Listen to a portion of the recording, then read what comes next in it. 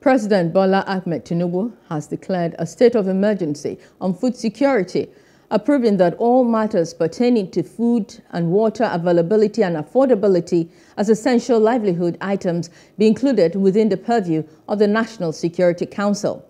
This was contained by the Special Advisor to the President on Special Duties, Communications and Strategy, Dele Alake, while briefing State House correspondents after consultations with key stakeholders in the agricultural sector at the Presidential Villa, Abuja. According to Alake, the President has directed an immediate release of fertilizers and grains to farmers and households to mitigate the effects of the subsidy removal. As a hands-on leader who follows developments across the country every day, the President is not unmindful of the rising cost of food and how it affects the citizens. While availability is not a problem, affordability has been a major issue to many Nigerians in all parts of the country.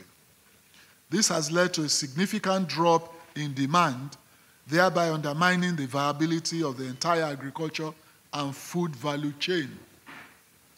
Accordingly, and in line with this administration's position on ensuring that the most vulnerable are supported, the President has declared with immediate effect the following actions. 1, a state of emergency on food security.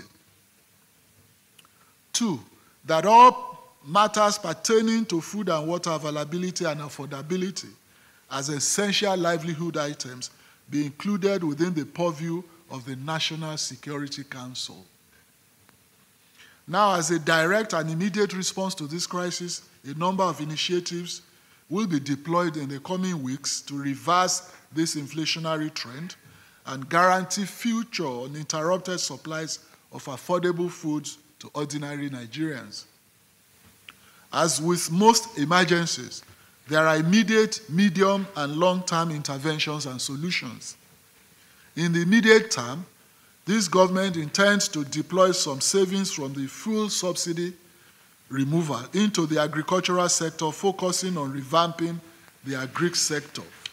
Hello, hope you enjoyed the news. Please do subscribe to our YouTube channel and don't forget to hit the notification button so you get notified about fresh news updates.